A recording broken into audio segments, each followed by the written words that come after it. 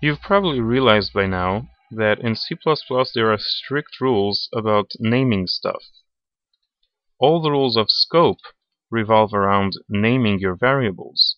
You cannot have two variables of the same name in the same scope. The same rule applies to classes. You can't create two classes that have the same name. The same rule also applies to making functions. You cannot make two functions that have the same exact name. You are going to get a compiler error for that because the compiler will complain that it doesn't know which function to go to. When you call this function, does it go to this one or does it go to that one? It wouldn't know because they both have the same name. However, with functions, there is an exception which is very convenient called function overloading. Function overloading allows you to make as many functions as you'd like with the same name, and the program will know exactly which one to call in each different situation. So for example, let's say we created a function called increment, which will probably take a variable. Usually we'd use a pointer, of course, but for clarity's sake, we're just going to use a plain old variable by passing by value for this particular illustration. And so this function will probably take this variable that you passed into it and increment it by 1. Excellent. Now you're thinking to yourself, hey, wait a minute, in my program, I'm not just going to want to increment integer variables. Sometimes I'm going to have to increment floating point variables. Or maybe sometimes I'm going to have to increment member variables of my own type that I created.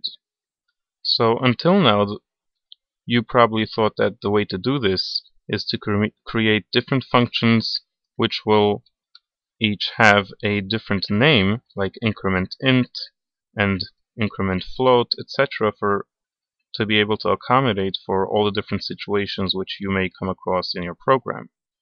Whenever you'll need to handle an integer or you'll need to handle a float, etc. However, with function overloading, this is not at all necessary, and you can have many different functions of the same name, and the program will automatically know which one exactly to call, provided that you have the necessary conditions. The conditions are pretty simple. All you have to do is change the amount or the types of variables being passed into this function of the same name. So if this function takes in an integer and this one takes in a float, there you go, you made a valid overloaded function right over here. Or if you made this one take an integer and this one take two integers, that is also a good differentiation, and this is a valid overloaded function.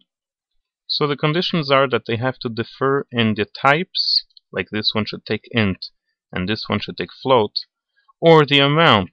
This one should take one variable and this one takes two variables. And once you have that condition, you can make as many functions of the same name as you'd like, and the program will know exactly which one to call at each specific situation in your program.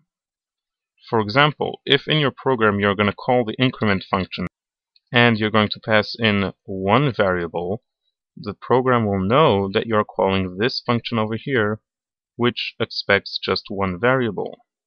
If you pass in two variables, the program will know you're calling this one. If you're passing in a floating point variable, the program will know that you're not calling this one that has integer or this one that has two integers, you're calling the increment function that takes a float.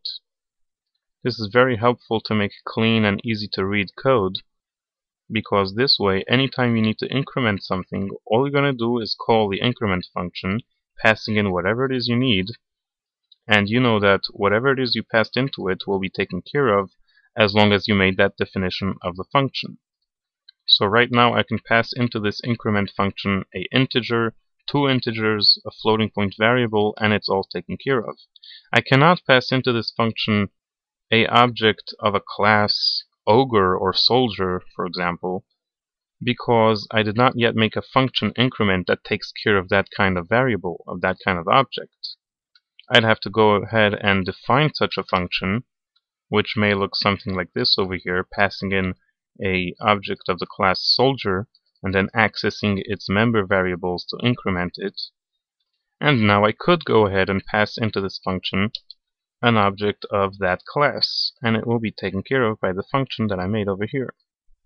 So again, this is a very convenient way to make one clean solution for something that you need to get done. For example, increment some variable by 1, instead of having 15 different function names for integer and float and soldier and whatever else you need to increment. You can just have one single name of a function, increment, and then you go ahead and you will define a different implementation of the increment function for each specific type that you will be passing in, or for each specific amount of variables that you'll be passing in. In the bodies of these functions, you can do whatever you'd like. Over here, of course, the obvious convenient thing to do would be to increment a variable by 1, but you can go and type in whatever you'd like. Maybe for some reason, in the increment function that takes 2 integers, maybe you really want to decrement it by 1 using the minus minus operator instead of incrementing it, for whatever reason. The point is that by making all of these different functions, each one having a different type or a different amount of variables being passed into them, you can make one magic word, increment, to do anything you'd like for many different types and many different amounts of stuff passed into the function. One magic word can have many different implementations of what it does. This is a special functionality available to functions and also to functions that are part of a class. You can make member functions of the same name as long as the conditions meet about the amount or types of variables passed into these member functions. The return type of all of these overloaded functions can be whatever you'd like. It could be void, it can be int, float, whatever you'd like the return type to be. Just keep in mind that the return type is not enough to differentiate between one overloaded function and another one. The only differentiation is in the parameter list, in the stuff that's passed into the function.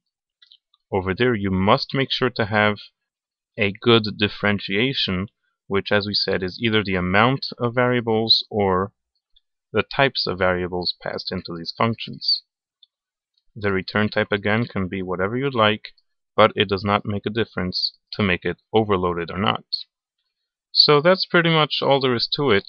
So you can try playing around with this a little bit and feel the power of just saying one magic word which can go ahead and execute any one of many different implementations of this function which you made. And the program will automatically know which one to choose. Oh yeah, and also a function of the same name that has no parameters is also just as good to differentiate between one overloaded function and another one. And also, of course, passing a pointer is different than passing a variable itself. So that's also a good differentiation between one overloaded function and another one. Same thing is for references, except that with references there's a slight little problem. If you remember, we learned in the last video that when you pass an integer variable into a function that expects an integer reference, then it is convertible. The program will take the integer as a reference. So in such a case, if you make an integer and then you call this overloaded function and you pass in this integer, the program will not know for sure which one it should call. Should it call this function over here that takes an integer? Or should it call this function over here that takes an integer reference and it should convert the integer to be accepted as a reference? Of course, over here I'm using an integer, but the same goes for any other type. So do keep in mind that because of this particular issue, when you make an overloaded function that could take either the type itself or a reference to the type itself, that it will compile. This is valid C++ code, but you would only be able to call this overloaded function in situations where it's obvious which function to call. Like in this situation, if you would pass a number itself into the function, then it would know to go to this one, because this is definitely an integer number and it's not at all an integer reference. So be careful around this specific situation. You might want to use pointers instead of references in that case, because with references you will have a problem of ambiguity between two overloaded functions.